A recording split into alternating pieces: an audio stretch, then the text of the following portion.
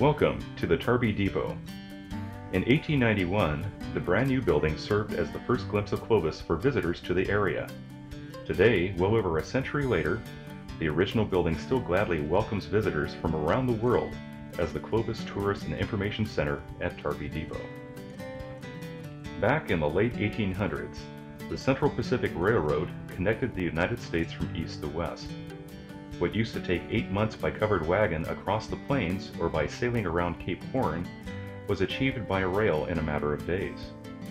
Soon there were several smaller feeder lines throughout California, and by the spring of 1872, the branch that served the San Joaquin Valley, the Southern Pacific Railroad, began to operate trade routes. As the Southern Pacific Railroad grew, so did the mistrust between local farmers and the railroad company. The Southern Pacific often became known as the Octopus, a powerful organization with many business interests and the ability to squeeze the life out of anything that got in its way. It was during this period, in the late 1880s, that wealthy Fresno businessman Thomas Hughes began looking for an alternative to the mighty Southern Pacific. Early in 1889, he met with a 26-year-old Chicago railroad developer, Marcus Pulaski. The two men began to plan the details of building a railroad that would travel from Fresno to the Sierra Nevada timber belt on the east side of the San Joaquin Valley. The San Joaquin Valley Railroad Company was born.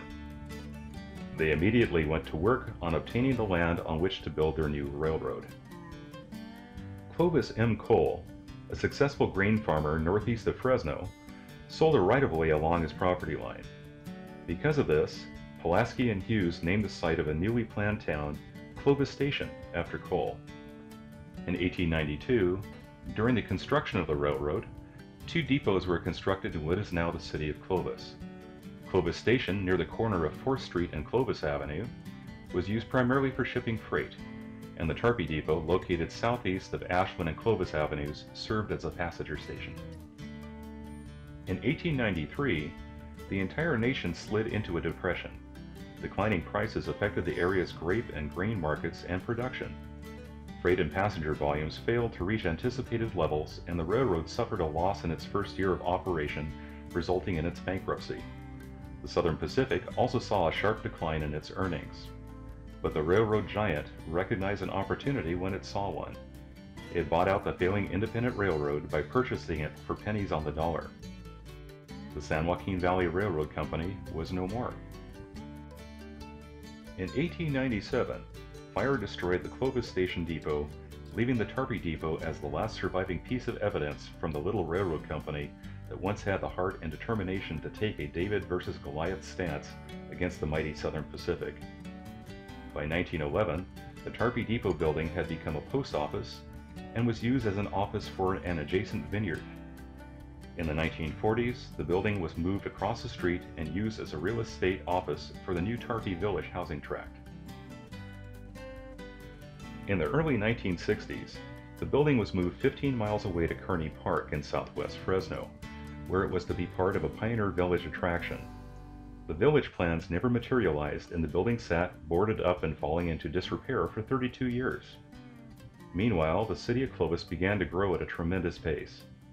Back in 1960, the city of Clovis's population was 5,500 people. By 1970, 22,000 people called Clovis home, and by 1990, there were 50,000 people living in the town of Clovis. But the hubbub and clatter of all these people didn't change the way one woman felt about her hometown. Susie Osterberg grew up in Clovis. As an adult, she and her husband Fred owned and operated Osterberg's Mercantile, a large antique store located on the northwest corner of Clovis Avenue and 5th Street. Susie had a passion for old things that harkened back to slower, simpler times. She also had a passion for her little town of Clovis. Susie often reminisced about the innocent and unhurried years she experienced growing up in Clovis. She also reminisced about the old Tarpey Depot.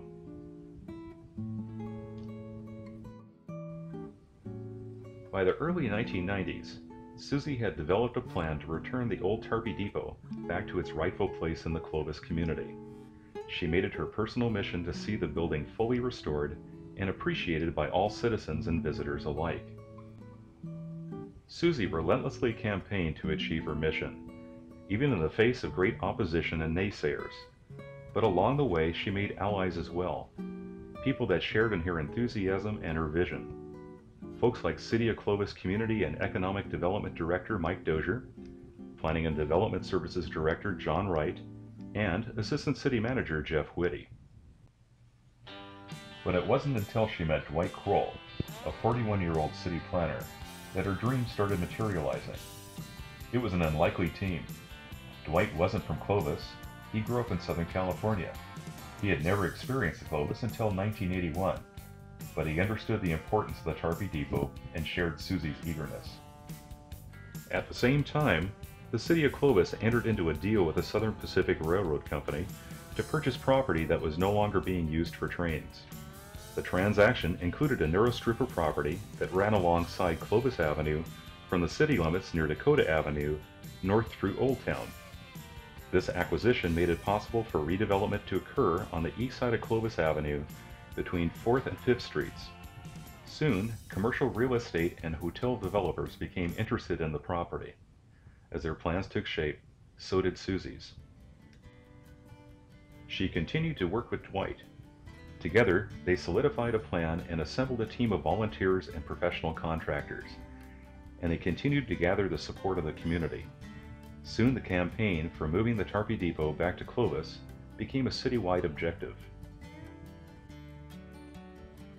By 1997, the construction of the Clovis Cole Hotel was well underway, and by August of that year, the City of Clovis struck a deal with the Clovis Big Dry Creek Historical Society for the use of a small piece of property that was adjacent to the driveway of the new hotel. The lease, $1 per year. Finally, the depot had a new home. To raise money for the project, the Historical Society sold sponsorship bricks that would eventually pave the courtyard next to the building.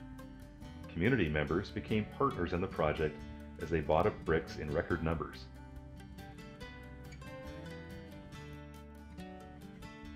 In October, Susie and Dwight formed another valuable partnership. Landco Construction had heard about the plans for the relocation of the Tarpey Depot and asked to participate in the project. Vince LaNovara, Cheryl Wuthrick, and Gary Miller donated countless hours as they began the arduous process of relocating and rehabilitating the 105-year-old building. As it turned out, the building was in much worse shape than anyone had expected. The walls and the floors were no longer connected to each other, the windows were broken or missing, the roof was collapsing, and the distinctive prominent decorative finial was missing. Needless to say, there was much work to be done. On May 8, 1998, an official groundbreaking ceremony was held to signal the beginning of a tough job that, in order to complete, would ultimately require the support of the entire community. As it turned out, the cooperative spirit of Clovis came easily. Over the next year, the business community, local citizens, and City of Clovis employees donated their time in moving and helping restore the building, installing landscaping, building a new restroom facility, and installing new benches, walkways, and ornamental features.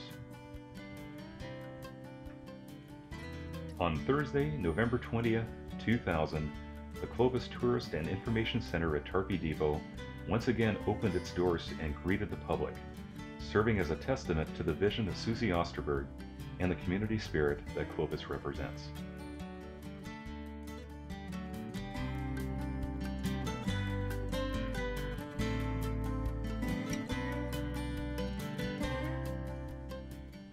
Today, just as they did back in 1893, visitors to Clovis can discover a fantastic array of activities and events going on in the area.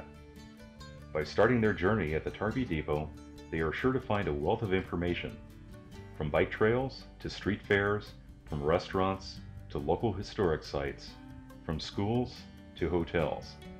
Everything anyone needs to know. This is the Tarpey Depot. This is Clovis.